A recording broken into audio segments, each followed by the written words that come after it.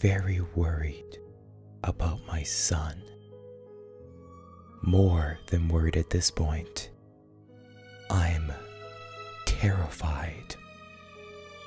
His behavior these past few weeks, it's not normal, not healthy. It makes me feel that there's something wrong. At first, he would just come and stand at the doorway. He did this at night, just before I'd be ready to fall asleep.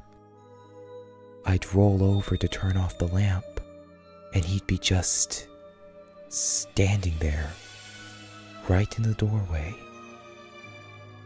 I used to try to speak to him, but I don't do that anymore. He never has answered me. He just stares. A couple days ago, he graduated from standing in the doorway to coming in and sitting on the bed. He still doesn't speak. I have asked him what he wants. I have asked him if anything is bothering him. It's not like him to be so quiet.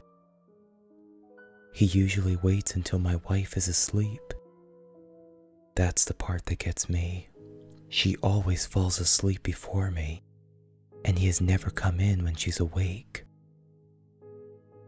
But then again, she didn't exactly have a hand in this.